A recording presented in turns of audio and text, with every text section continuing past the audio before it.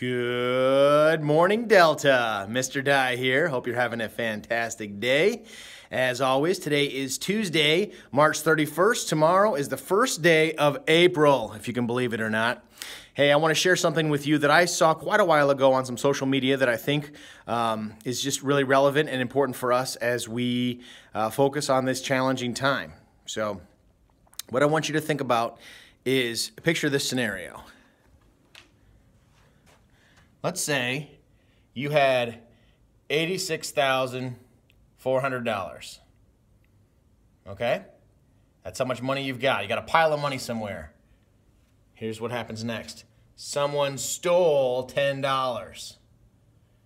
You now have $86,390. Okay, so you went from $86,400 to $86,390.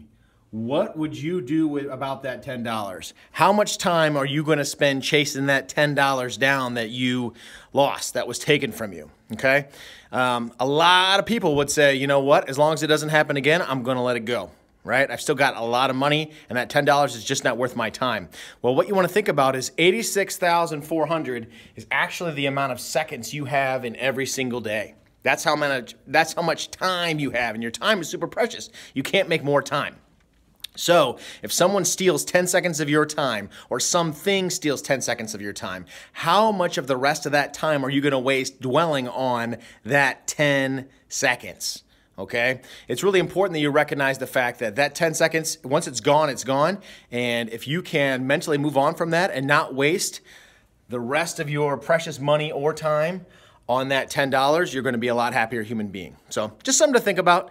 If you've got insight and you want to share about that, please leave it in the comments below. Tomorrow is going to be a big day at Delta. We're going to roll out a little picture scavenger hunt selfie contest for Prairie Delta that I think will be real fun that your teachers are putting together right now.